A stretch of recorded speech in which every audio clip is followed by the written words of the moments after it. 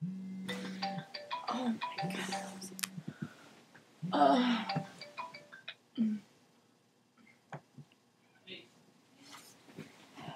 Alright, welcome. Yep, this is exactly how I look in the morning. It's bad, I know.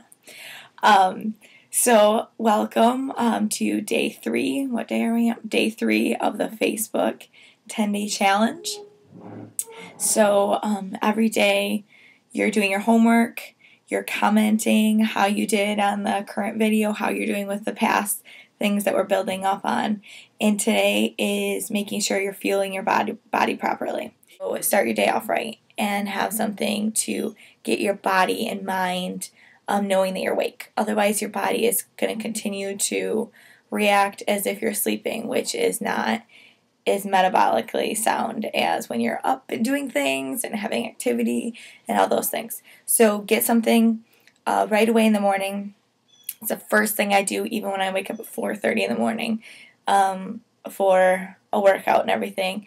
Is so if you're going to be working out, my suggestion is to have some complex carbs, something little like a whole wheat English muffin with possibly a little bit of protein, or maybe like a little bit of fruit, but make sure you don't just have fruit, because then that's going to spike your blood sugar up and you're not getting as much bang for your buck.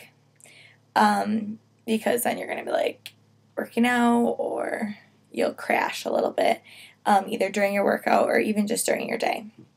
So start with something sound, complex carbs, a little protein, some fruit is great, and then continue to fuel your body throughout the day. So make some rules for yourself. Never go longer than 4 hours without eating. Whenever you eat, make sure it includes some food that is really going to fuel your body. So think of performance, continue to always eat so you feel good all the time. So think of when you feed a little kid candy, they're like, crazy. And then they crash or they get crabby. So remember that. And so you want to eat things that are going to make you feel good, 10 minutes after you eat, as well as an hour after you eat. So today you're doing your homework. You are fueling your body, starting right away, every morning with breakfast, and then every 3 to 4 hours having something, and then also choosing foods that are going to make you feel good.